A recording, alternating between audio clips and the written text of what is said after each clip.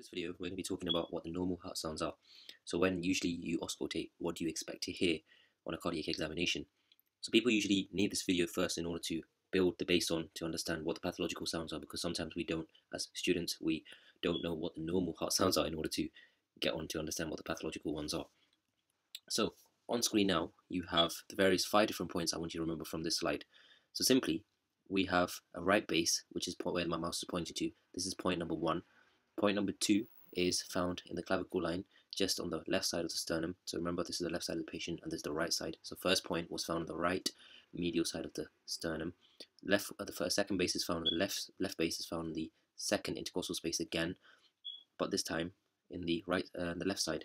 Then you have third point, also known as the Erb's point. The Erb's point directly lies over the mitral valve.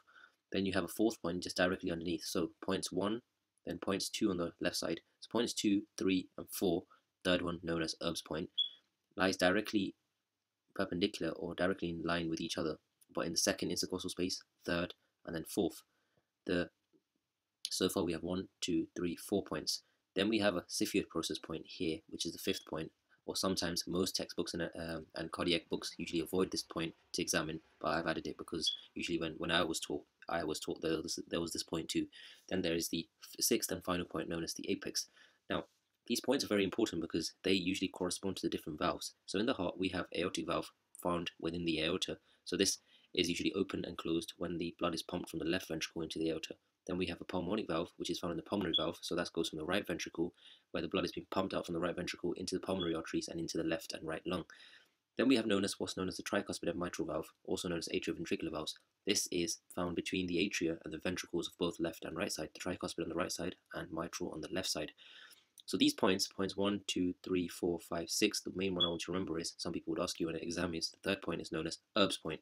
First one, right base, because on the right side. Second base, left base. Erb's point, left lateral sternal border, because the border of the sternum.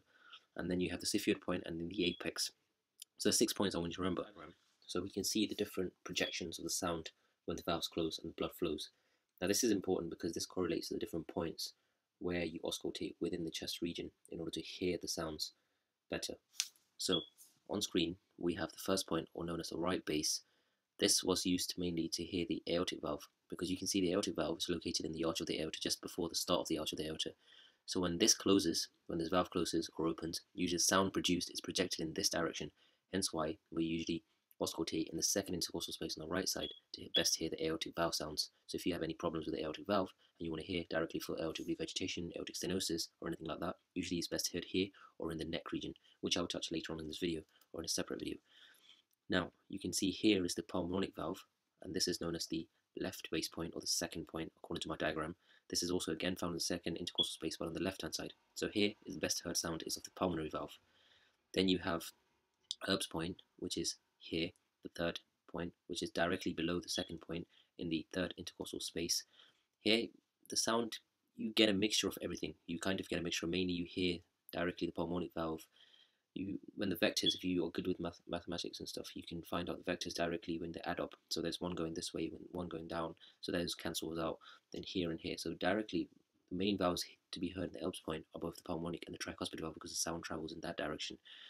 But generally, to be understanding, to keep in your head, the third point, or known as Erb's point, you have a general idea, or you can hear the heart sound of all the valves. So you would end up hearing the usual lumped up, i.e. the S1 and S2, which we'll go into detail later on in the video.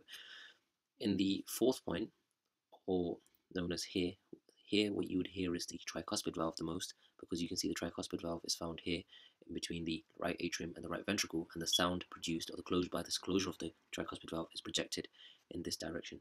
So the fourth point is mainly used for the tricuspid valve. So previously I said that there was a fifth and the sixth point, but in this diagram the fifth point is the apex point, where the mitral valve is best heard.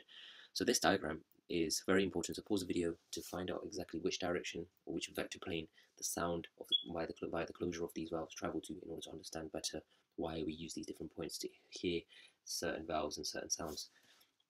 So on screen now you can see just an overview. So the first point on the right base is usually used for the evaluation of the aortic valve, the second base for the pulmonary valve.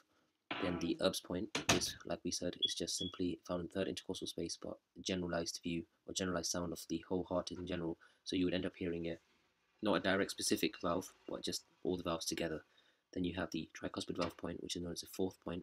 The projection of the sound is coming from this direction, so you hear the tricuspid here, and then the apex, usually used to best hear the mitral valve.